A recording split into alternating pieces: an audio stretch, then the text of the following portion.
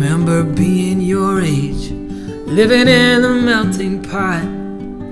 University Village showed 6 countries to each block, and there were kids from all places, but I never recognized how Curran wore a turban and Wong had slanted eyes. I don't know when things changed.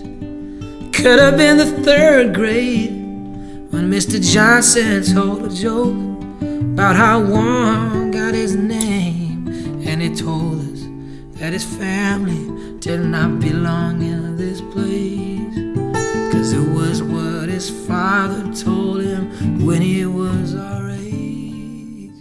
So this guitar, actually, I won a songwriting contest, which was from that song, Seeing Colors, and it was pretty amazing. It was back in August in Lyons, Colorado, the Rocky Mountain Folk Fest, and right when I saw it, I was like, I opened it up and I was like, the guitar I've grown up playing is like the same size, same everything, so it was just like a weird, like, cool, like, meant to be thing. Because sometimes, you know, you think about contests and you're like, yeah, I mean, you never know, like, if you win something, and you just never know if you'll love the guitar.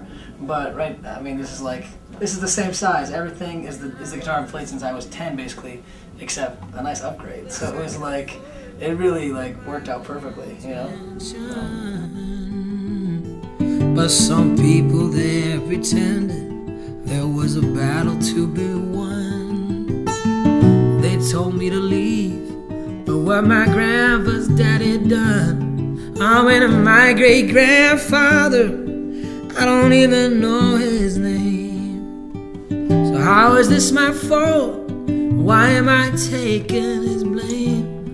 As I stood there on the corner of Malcolm X and MLK, I thought they wouldn't have been proud if they'd have been there on that day. So child, put your crayons in the box, as I don't want you seeing colors.